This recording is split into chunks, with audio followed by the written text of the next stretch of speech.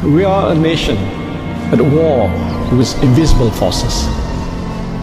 The situation we are now facing is unprecedented in history. Marilah kita berganding bahu mengharungi krisis ini bersama-sama. Saudara-saudari dan anak-anak hanya perlu berada di rumah. Just stay at home.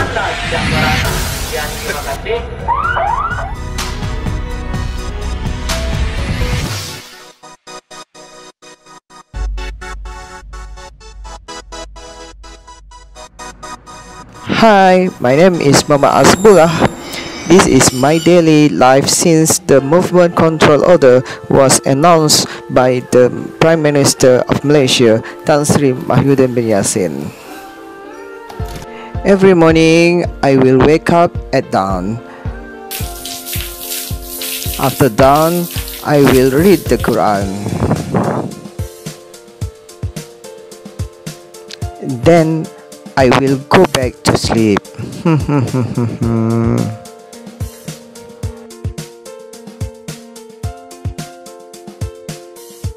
After waking up, I will look for breakfast.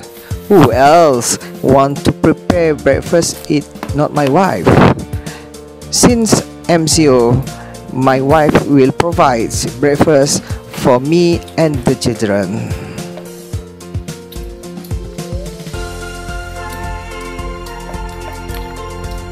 After full, I will tell my children to review the lesson. A lot of schoolwork has been supplied by their teachers. Online classes have also been created. So, as a father, I need to make sure they are not left behind in lessons.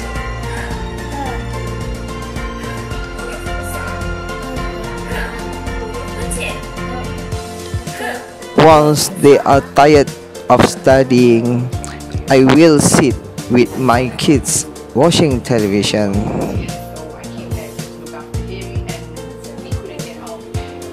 In the evening, I will relax in front of the house.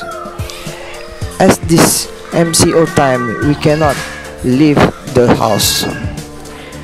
This is the space in front of my house.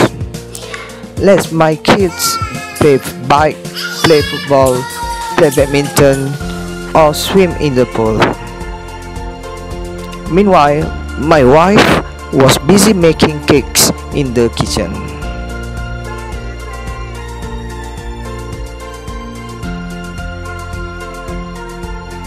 At night, I and my children will sit together, watch television, pray, teach and read the Quran, study, do a homework. That was my story during the MCO.